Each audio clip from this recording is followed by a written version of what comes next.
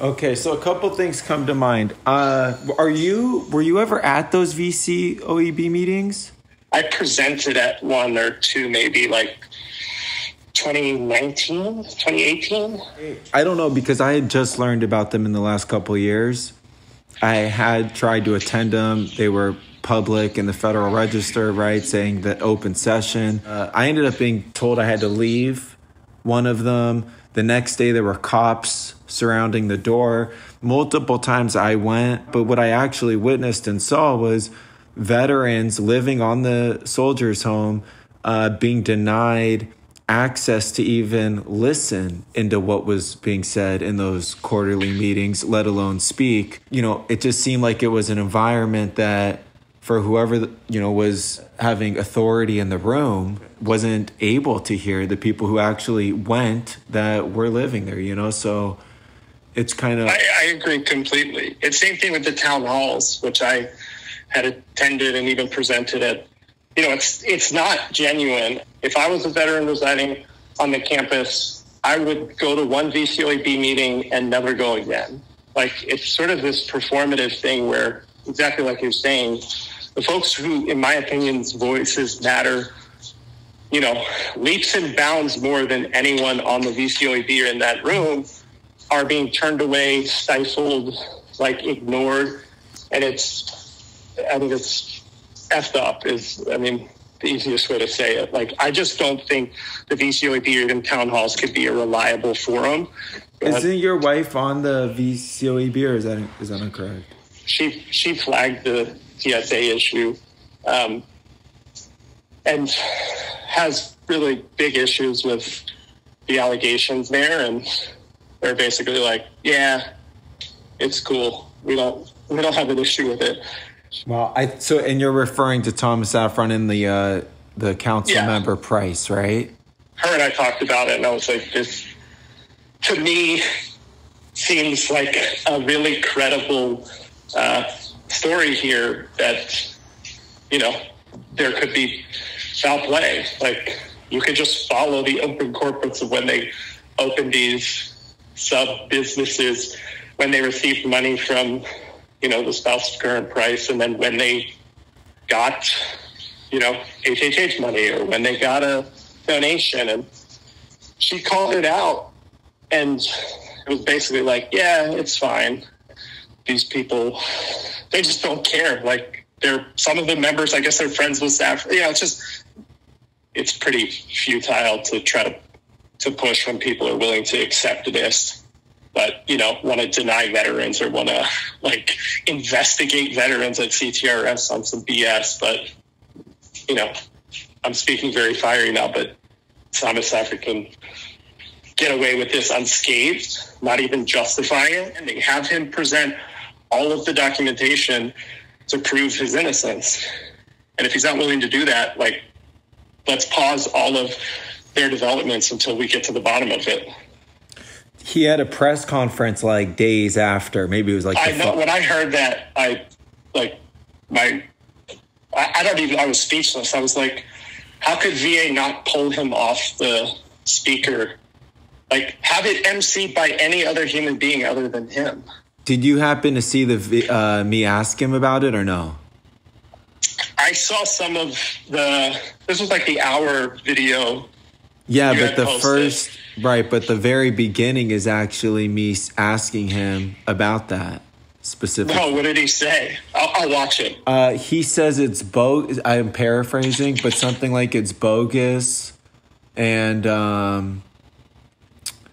it's just a political, thing type situation. It's just political. So, there was about an hour-long Zoom that we had just before one of the buildings opened. I'm forgetting the building number. 207. And the reason I'm mentioning that is we did do a Zoom with him before, and, he was mentioning that he paid for the original master plan and that he was trying to get his money back. Who? Saffron? Correct. So I understood the original master plan was done by HOK, and that was a contract that was issued in 2015. Then Johnson Fane, at their own expense, like dusted it off or tried to like rework it with updated visuals. But I have no awareness. This is the first time I've ever heard that Safran had involvement financially or at all with the original master plan. So when was or the second one. When was your understanding that he got involved? Like 2018 or 19, when the principal developer was selected. That was the first time I ever heard of Thomas Safran and Associates. And what is there a copy of that contract or anything regarding people who applied? I don't have. I think I have a copy of the solicitation. Are you aware of, or maybe you're part of the creation of it, the West LA Draft Master Plan.org? Yeah, so I was part of the original creation of it. It has changed a boatload from, but I'm happy to share info on it if you have questions. What entity is? It's the contractor that GLA has brought on board to help with a lot of master planning. It's Concourse Federal Group. I see. So, and they are currently maintaining this page, essentially? They are, yeah. I guess, what is your perspective on Concourse Federal and what they're doing?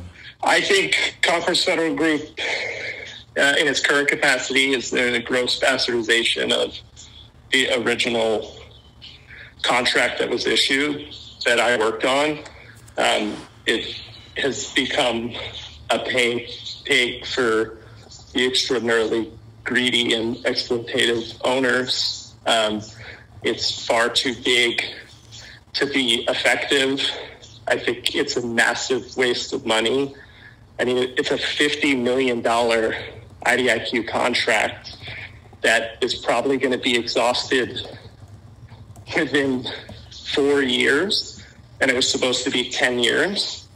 And I asked, could that 50 million have been spent elsewhere? I don't know. It's tough for me to watch when, the owners buy houses in Italy and in Denver and cars for each other and do all these really odd, I guess, air quotes, savvy, what I would call scumbaggy, business decisions so that they can do all this stuff under their company. But what has it really generated? I guess regarding what you know and paying to play, because that's what appears to be the whole thing, obviously, is you have these super wealthy elitists, Tom Safran, in my opinion, being at the top. I guess what direction do you suppose I could go in to find more info, or where is the law being broken? Because without doubt, I don't see how this could occur without. Right. Yeah, that's a very interesting question. The principal developer one it's tough because, like I said, there's just this opinion, this long-held legal opinion that, central office at the secretary level, that VA cannot build housing. And that has been this absolute, unquestionable truth that has, led to the prolific EUL program that VA manages and led to this principal developer solicitation. The cost for this stuff is astronomical. I've looked at the finances. Actually, while I'm on with you, let me see if I can find. And do you mean like the development in terms of I know for that building, that first ribbon cutting, it was $900,000+ per studio. It took Thomas Safran over 8 years to build. Yeah. The 50 units. And that's what I'm saying. A look at the Proforma, which I have to believe is publicly available. It's absurd that it costs this much. Let me see. So MacArthur Field, that's a different one. Let's see. Building 404, which was just the ribbon cutting. That's going to be 73 veteran units. The total cost for that is $46.6 million. That's $639,000 a unit. Building 402, 120 units, 74.6 million, 622,000 a unit. This is astronomical. I mean, even in LA, like you could get a house maybe further out for the price of one single unit. How much of this is... Dude, these things don't even have ovens. Right, well, yeah, so it's like, how could it cost this much? I'm just trying to figure out what makes it cost that much. It's not the construction, especially new construction. 404 and 402 are brand new buildings. It's not like they're renovating a historic building and have to account for preserving, a roof shingle that fell off that is technically contributing to the historic character. VA is providing capital contribution. Why do they cost that much? And Wells Fargo, as far as... nightmare. They're part of both of them.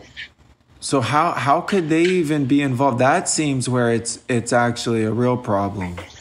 How are they taking these tax credits? Right, how is it affordable housing if Wells Fargo needs to be involved? They have like bonds and loans, but they do SIDLAC, TCAC applications. They do historic tax credits. How is Wells Fargo involved? Regarding the town center and that lease, was that constructed by Concourse Federal or? No, so that's another one that I think to stop progressing it until, there are the conversations that you and I discussed, but also to say that it is not the principal developers. The award they received when they were selected said that VA has the right to outlease certain parcels for housing. Nowhere in there does it charge them with developing a town center. But they being the principal developer team, have been very adamant and far forward leaning that the town center is within their scope and that they want to be the ones to develop it. Like that to me is a concern, because they argue all the time or tell us that this stuff isn't profitable. If that was the case, then why would you be pushing so hard to develop the town center? You mentioned also general counsel, like on the last call. Who is that, or who are those people?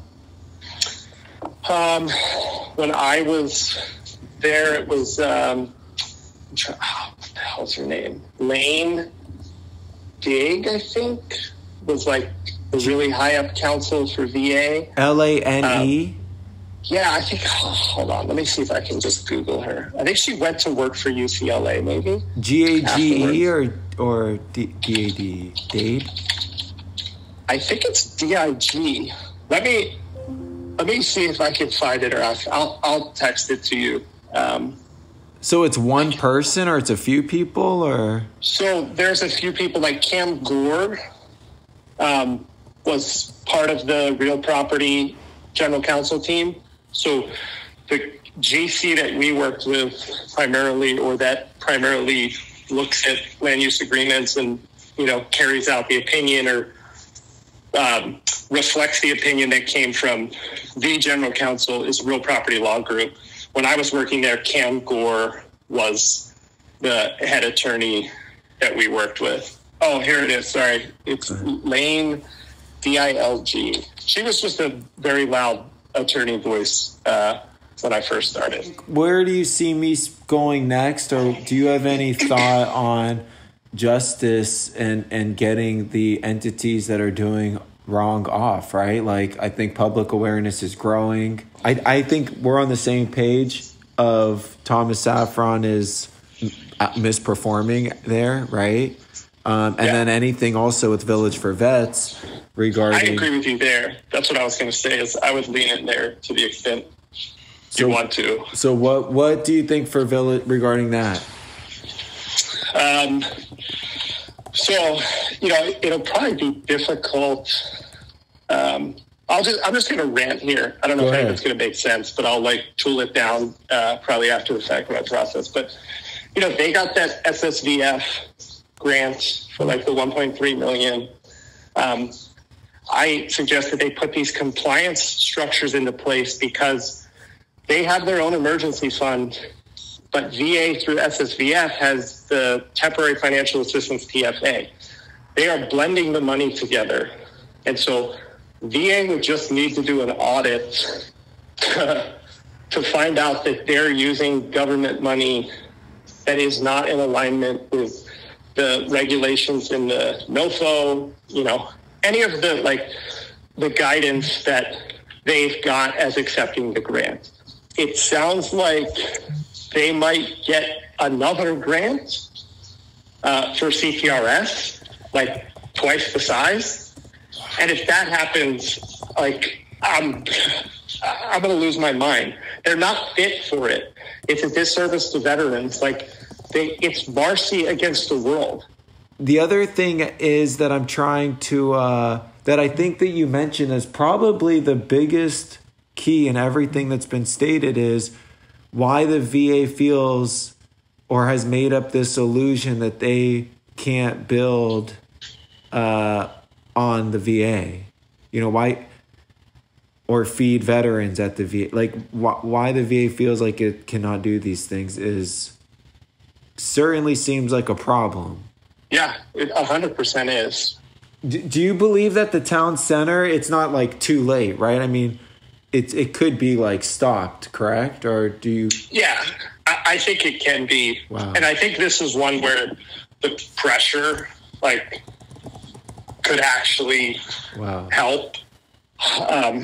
Just getting more awareness of it out. If you were to listen in on a call that, Thomas Safran and Tyler Monroe and Brian DeAndrea are having about the town center, I'm confident oh yeah, this is in the bag. But I think it needs to be stopped entirely.